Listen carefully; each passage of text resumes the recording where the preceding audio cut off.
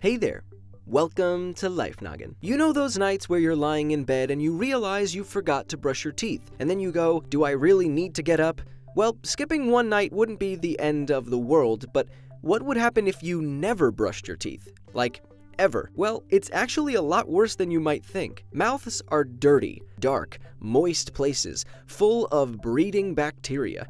In fact, one mouth can contain more bacteria than there are people on Earth. When we brush our teeth, we're scrubbing away that excess bacteria and also food particles and plaque. When we don't brush, all that gross stuff just continually builds up in our mouths. Hooray! Our immune system goes into overdrive to try to clear all of it out, but they can't. And the consequences to not brushing at all could be much worse than the cavities or gingivitis our dentists warn us about. But before we get to that, let's start with the basics. Plaque is a film that coats your teeth and feeds on leftover sugars in your mouth. It produces an enamel-eating acid that gnaws away at your teeth, leaving holes known as cavities. Uncontrolled plaque can also cause inflammation of the gums, aka gingivitis, discolored teeth, oral abscesses, and horrible bad breath.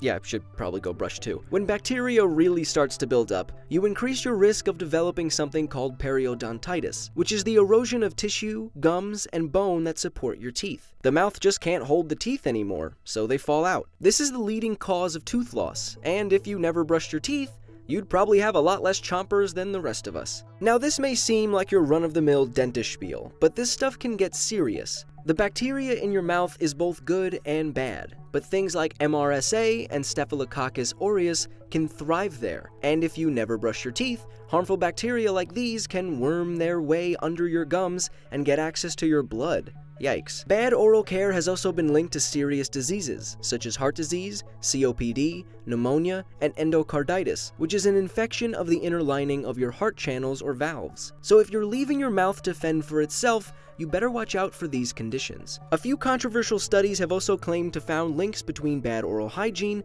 and things like dementia and erectile dysfunction. And remember how not brushing erodes areas of your mouth? Well, studies have shown that those pockets may serve as reservoirs for HPV and cancer-causing substances. Thankfully now, we have modern toothbrushes and floss to protect our pearly whites. But in ancient times, people chewed on twigs to clean their teeth, then scrape the surfaces with the frayed end. So yeah, things have gotten a lot better. How many times a day do you brush your teeth? I want to know if any of you have been slacking. Let me know in the comment section below, or tell us, what should we talk about next? So if you enjoyed this video, then you're definitely going to want to watch our video on what would happen if you never showered. For starters, dirty skin means itchy skin. Dandruff builds up, your skin is coated in oil and the dirt that sticks to it, and you start scratching. My name is Blocko. This has been Life Noggin.